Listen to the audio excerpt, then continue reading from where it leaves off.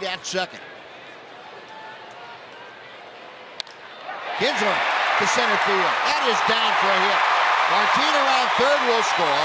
And Ian Kinsler, another key RBI single. The Rangers lead it 5-3. Well, there's a couple of ropes right there.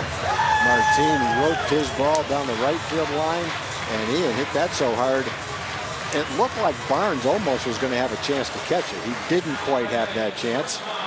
But that was a line shot by Ian, and Rangers doing something they had a problem with earlier in the month, and that's getting a base hit when it counts with men in scoring position. They've got a couple of big ones right here after the Astros scored 3 in the top of the inning.